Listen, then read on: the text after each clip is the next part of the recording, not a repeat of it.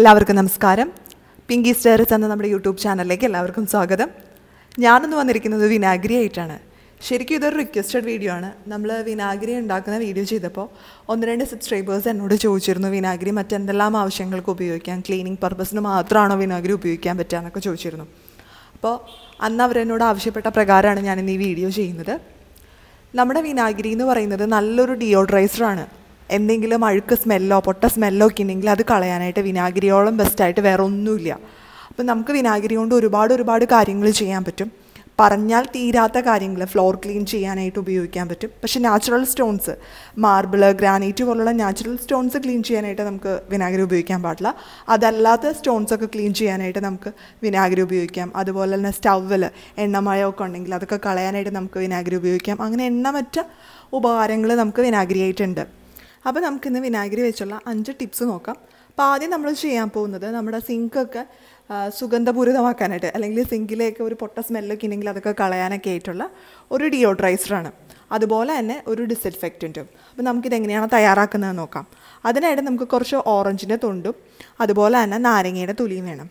അപ്പോൾ നമുക്ക് ആദ്യം തന്നെ ഓറഞ്ചിൻ്റെ തൊണ്ട് കുഞ്ഞു കഷ്ണങ്ങളായിട്ട് ഒരു ഐസിങ് ട്രേയിലേക്ക് ഇട്ട് കൊടുക്കണം.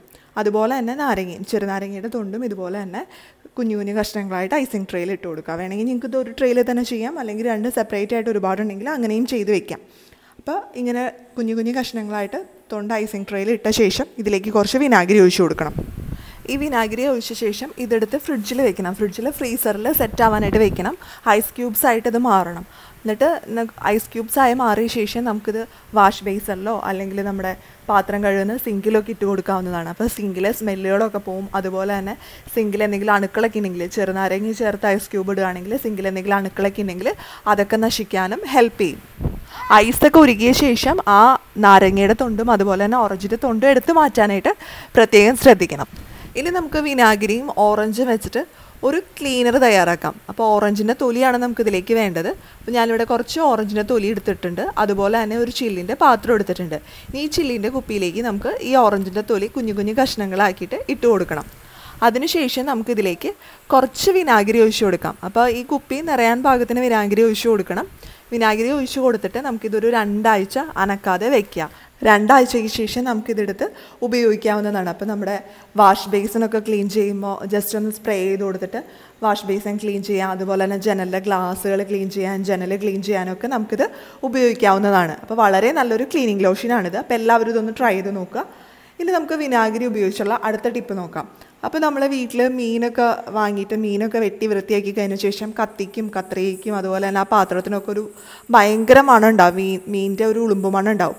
അപ്പോൾ അത് പോകാനായിട്ട് നമുക്ക് വിനാഗിരി ഉപയോഗിച്ച് അതൊന്ന് കഴുകിയെടുക്കണമെങ്കിൽ ആ മണമൊക്കെ പോയിട്ട് നല്ല നീറ്റായിട്ടിരിക്കും. അപ്പോൾ നമ്മുടെ കത്തിയിലും കത്രികയിലും അതുപോലെ പാത്രങ്ങളിലൊക്കെ കുറച്ച് വിനാഗിരി, ഒരു 2-3 ടേബിൾ സ്പൂൺ വിനാഗിരി ഒഴിച്ച് കൊടുക്കുക. അതിനുശേഷം ആവശ്യത്തിന് വെള്ളം ഒഴിച്ച് ഇതൊന്ന് കഴുകിയെടുക്കുകയാണെങ്കിൽ അതിൻ്റെ ആ ഉളുമ്പ് മണമൊക്കെ പോയിട്ട് നല്ല നീറ്റായിട്ട് വരുന്നതായിട്ട് നമുക്ക് കാണാൻ സാധിക്കും.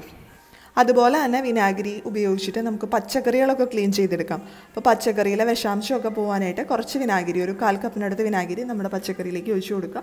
അതിനുശേഷം അതിലേക്ക് ആവശ്യത്തിനുള്ള വെള്ളം ഒഴിച്ച് കുറച്ച് നേരം അത് റെസ്റ്റ് ചെയ്യാനായിട്ട് വെക്കുക. മിനിമം ഒരു 1-2 മണിക്കൂർ വെക്കുന്നത് വളരെ നല്ലതാണ്.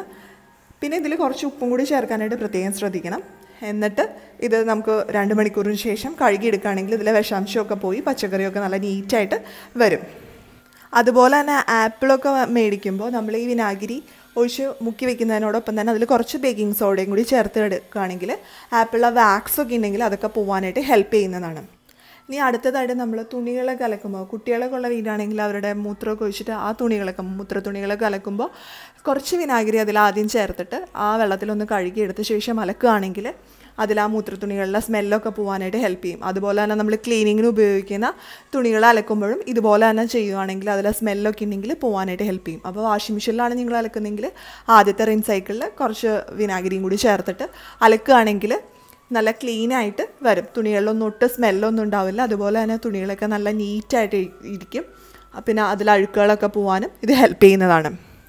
അപ്പോൾ എല്ലാവർക്കും ഇന്നത്തെ ടിപ്പൊക്കെ ഇഷ്ടപ്പെട്ടെന്ന് പ്രതീക്ഷിക്കുന്നു. ഇഷ്ടപ്പെട്ടാൽ ലൈക്ക് ചെയ്യാനും ഷെയർ ചെയ്യാനും മറക്കരുത്. അതുപോലെ നിങ്ങൾ ഈ ചാനൽ ആദ്യമായിട്ടാണ് കാണുന്നതെങ്കിൽ നമ്മുടെ വീഡിയോൻ്റെ താഴെ റെഡ് കളറിൽ ഒരു സബ്സ്ക്രൈബ് ബട്ടൺ ഉണ്ട്. അതൊന്ന് പ്രസ് ചെയ്യണം. അത് പ്രസ് ചെയ്യുമ്പോൾ അതിൻ്റെ കൂടെ ഒരു ബെല്ലൈക്കണും വരും. അതും കൂടി പ്രസ് ചെയ്യുകയാണെങ്കിൽ ഞാൻ പുതിയ വീഡിയോസ് ഒക്കെ ഇടുമ്പോൾ നിങ്ങൾക്ക് നോട്ടിഫിക്കേഷൻ കിട്ടുന്നതാണ്. ഇനി നമുക്ക് പുതിയൊരു വീഡിയോ ആയിട്ട് വീണ്ടും കാണാം.